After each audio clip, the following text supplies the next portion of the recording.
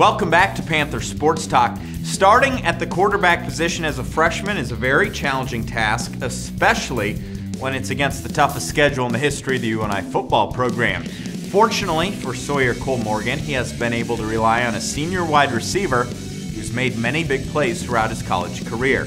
Panther Sports Talk's Matt Hoppert has more on senior wide receiver Terrell Sinkfield. I just like the thrill of the bomb, just going deep and the tough catch, and most of the time it's a touchdown.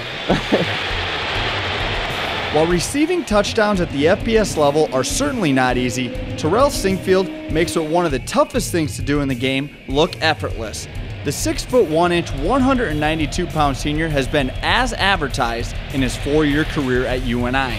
Terrell Sinkfield is a great weapon, mostly because how much he's matured. When we all came in, we were immature 18-year-olds, 19-year-olds out of high school, but Terrell's matured so much over these last 4 years that I've known him. And then, he's a big receiver. He's got that Terrell Owens, Calvin Johnson body type, and he's very, very competitive. He's very competitive at practice. You can tell these last 2 years, him and Kevin Vereen got this thing going. Okay, I get a catch, you get a catch. If I maul somebody, you got to maul somebody, and it's just really good having him on our receiving core. The Minnetonka, Minnesota native had a career season as a junior, reeling in over 450 yards receiving at a clip of 16.6 yards per catch. But it's that maturity that has helped the Panthers even more.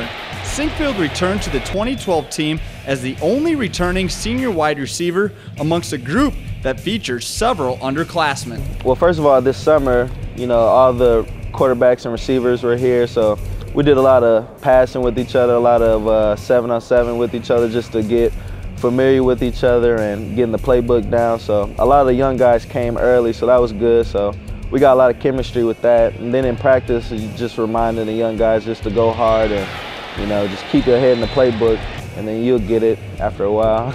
That leadership has set the tone for this Panther squad and not only made the Panthers better in 2012, but set up the future Panther receiving core.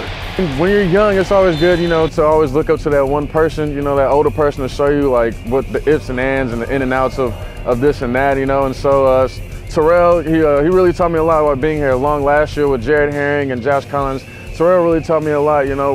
We go out early and we catch together and we talk to each other and everything. Like, man, we got to do work this year. And he looks to me and I say, yeah, bro, I got to do it.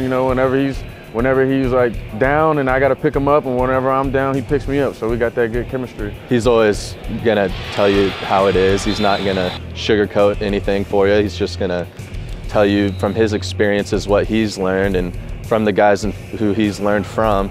And it's just great to have a guy who's been there already. And in the process of making that receiving core better, other parts of the offense are able to take advantage.